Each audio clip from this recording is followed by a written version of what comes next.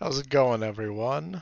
Marco here with another techie thing for you.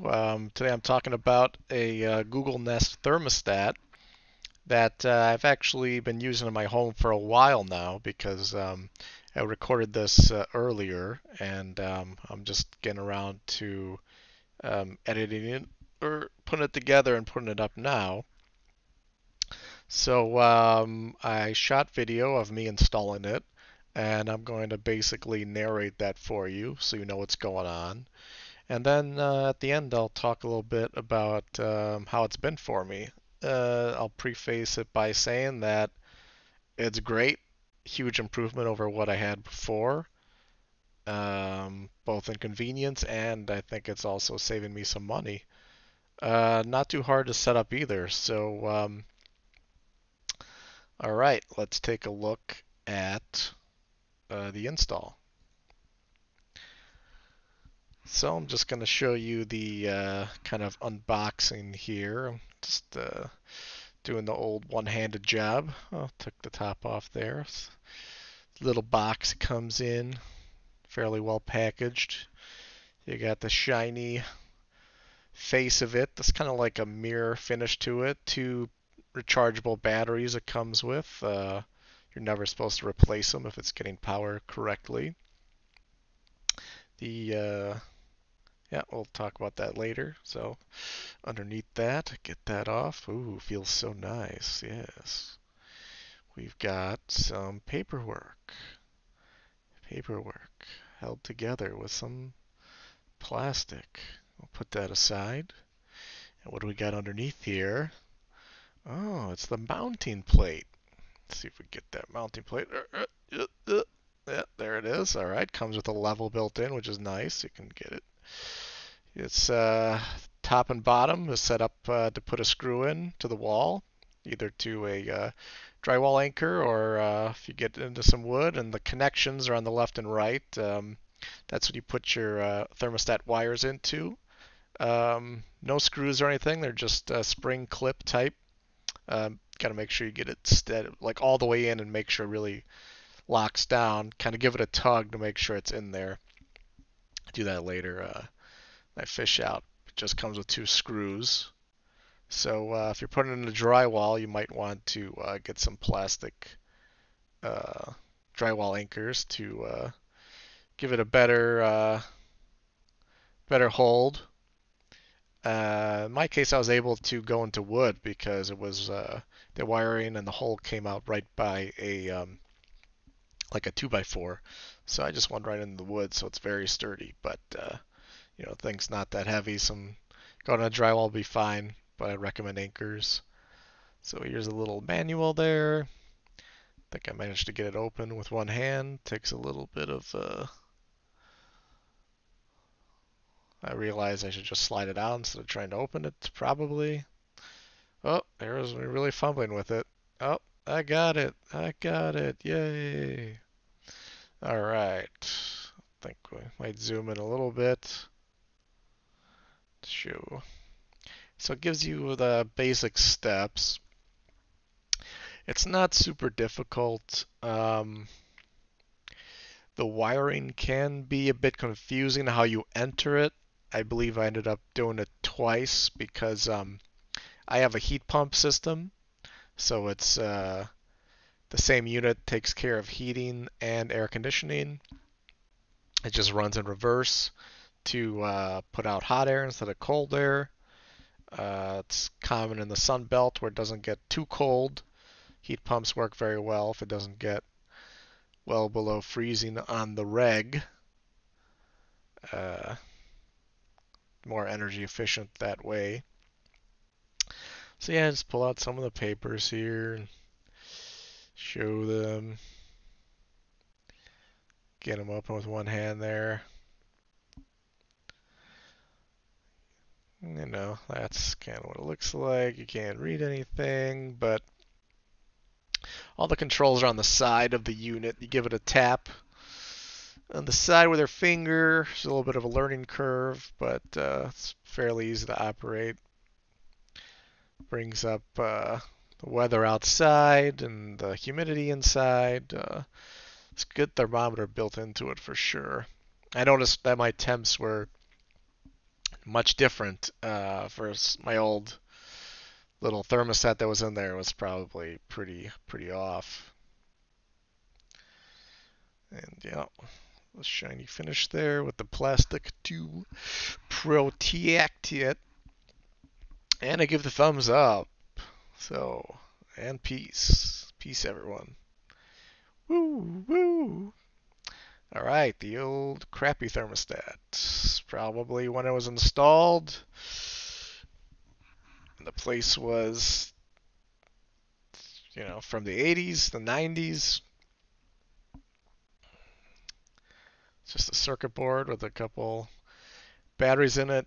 Got the wires there. There was a blue wire. The common wire wasn't being used, so I needed to hook that up at my air handler and up at the condenser unit, which is on the roof. Make sure it supplies power. And I have an older 90s train unit, and luckily I was able to follow the wires and kind of match them up at the other ends and give it power the right way. And then it has the I forget the wires now off the top of my head, but O is the heat pump stuff, green is the fan, Y, I don't know. Look up a chart, just Google thermostat wires and it'll let you know. That's probably in the manual too. So I just I'm showing I unscrewed it. See, the screws are in there, and I use this handy drill here and drill driver thing, and I took the screws off and pulled it off, and there's some pliers as well, and a couple little things I used. Got a tiny little screwdriver because I had some tiny little flathead screws that were fastening down the wires to the old thermostat, so had to get that out and get those wires out that way. Thumbs up, all right. And it was painted since that was in there, so they didn't remove that, and that section of wall is unpainted. And you can see it had some drywall anchors in there before, so yeah, I'll have to paint that if I don't want it to look like garbage because it's a different shape. That's a handy dandy little voltage kind of just reads if there's a wire's hot or not. So it makes a noise if you put it near something that's hot. And yeah, it registered a little bit, but nothing like what the light was, which was actually getting voltage. I had turned off the power at the breaker, which is a very important point if you're working with electric stuff, wires. Turn off the power of the breaker and use something like that, or preferably a actual multimeter to confirm that the power's off. So I did that. I got out some paint for the wall, painted it, which I showed, and while I was at it, I painted just around the areas. There have been some little scuffs and stuff from moving furniture or whatever where it could use a little touch up, so painted that. Then I got, the wire was coming right next to a 2x4 there, you can see in there, so I was able to just put the screws right into that. Nice solid mounting for that. And yeah, leveled, and the mount is all ready with the wires coming out, so it's ready to connect using those thingies there. So you just pull back the spring clip and shove the wire in, which I did. Just make sure you give it a tug so it doesn't come out, and I kind of just pop it on after you have it all connected. The face just fits on there and makes the wire connections, and that's me being stupid and zooming in on it and showing it working. I was probably pretty happy about that at the time. And yeah, so showing it like the side profile. It's a nice, small, little compact thermostat. Fairly simple, attractive. That highly reflective face there, showing the painting I did around. It was still wet, so obviously it looks different. Once it dries, it blends in. It's not fully dried yet, so you know. And yeah, so I've had it in for quite some months now, and the old thermostat was not programmable, so that was annoying because I like it slightly warmer during the day and slightly colder at night. So now I basically have it go from like during the summer, I messed around with it a lot, but I had to go to 78 degrees or 79 degrees during the morning and the day, and 78 degrees in the evening at like 5 o'clock or so, and then 77 like more at night.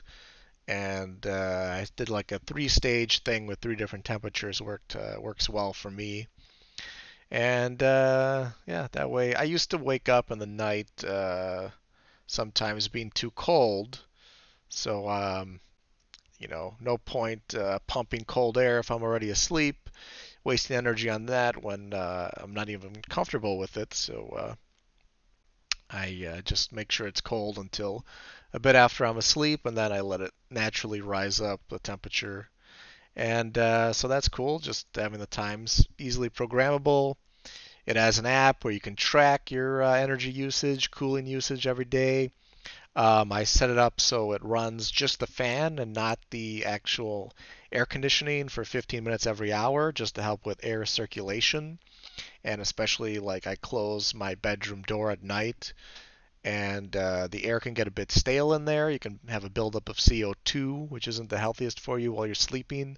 So making sure that it circulates the air, even if it doesn't call for cooling from the AC condenser unit, means that there's less CO2 buildup, more fresh air, and that's better for your health, better for a lot of things, your blood pressure, um, et cetera, et cetera. So that it has some cool efficiencies built into it, like it will run the fan sometimes, even it will turn off the condenser, the cooling part, but it'll still keep the fan running to make sure it runs air over the coils, which are still somewhat cold, even though they're not being actively cooled, to just kind of leach off as much um, I guess, of the coolness. In reality, it's the opposite. The heat is always what's being transferred. But just get some extra bang for the buck from that cooling coil action. Make sure they kind of stabilize, normalize to equilibrium a bit more the temperature, and just gets a little more free cooling out of it. So that's a cool feature. It's called like Airwave, I think, and it'll tell you when it's running. And seeing the humidity is nice. And other than that, yeah, it's just pretty simple. Um, you can have it. You can turn it on and off from outside the house with your app. I don't bother too much with that stuff. Or auto sensing, I don't like to have all that stuff turned on. But overall, it's been a good improvement. Oh, once again, just watch out for when you install the wires. When you do the first time setup, it was a little confusing with the selection process, and I forget exactly what I did, but just pay extra special care. Like, for example, if you have a heat pump, um, if you depend on which wires you select, you have the wizard will lead you to different options, and if you don't select the wires the right way, you won't have the right option presented to you for what your system is. So just double check that before you finish. I had to end up kind of redoing the whole thing, factory resetting it, and redoing the whole thing to make sure it was set up correctly. And when you first set it up, make sure you turn on cooling, turn on your heat, um, and you can set it to both heating and cooling, or I just have it set to cooling for the summer, and then I'll change it over to heat in the winter. But now that that's aside, yeah. So overall, I think it's a must-have if you have an old-style thermostat for your home. This is a must-have upgrade. Great convenience, adding features, energy efficiency.